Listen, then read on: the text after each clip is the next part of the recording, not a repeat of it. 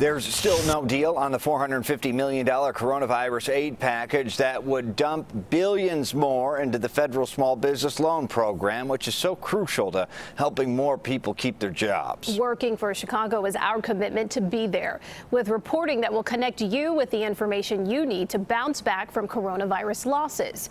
Our Vince Gerasole joins us live.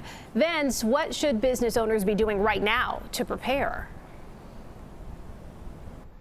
Well, Eric and Brad, right now it hasn't been approved, but all indications are Washington is going to be setting aside another $350 billion in PPP for small businesses. Those are those loans that they can get money to their workers, get them back to work, or at least give them some money so that they can purchase something, keep the economy rolling along. So we spoke to counselors today about how to best be prepared. And at the top of the list was be prepared to contact your bank. Speak with your bank, and don't be shy about contacting them after you hand in your application. At least once every 2 days by email. Don't be shy about calling them. If you are top of mind frequently, that could be the reason that you're finally approved by the person processing your application. And also, start the application process now if you can. You should reach out to your bank, ask for a 15-minute meeting, whether it's virtual or in person if they're still doing in-person meetings, and show them your previous application. Ask them to review it and to see if there was anything you could have done better, to point out any possible weaknesses in it. This is also important too.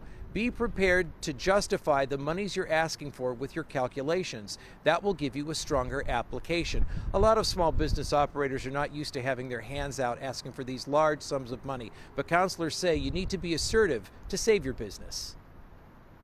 This is not a time to give up. This is absolutely a time to be resilient, steadfast, and persistent. That was Rhonda McFarland with the Quad Communities Development Corporation giving us advice, the kind of advice she's been giving small businesses over the past few weeks as they try to navigate these very difficult times. Vince, does the size of the bank you are working with matter?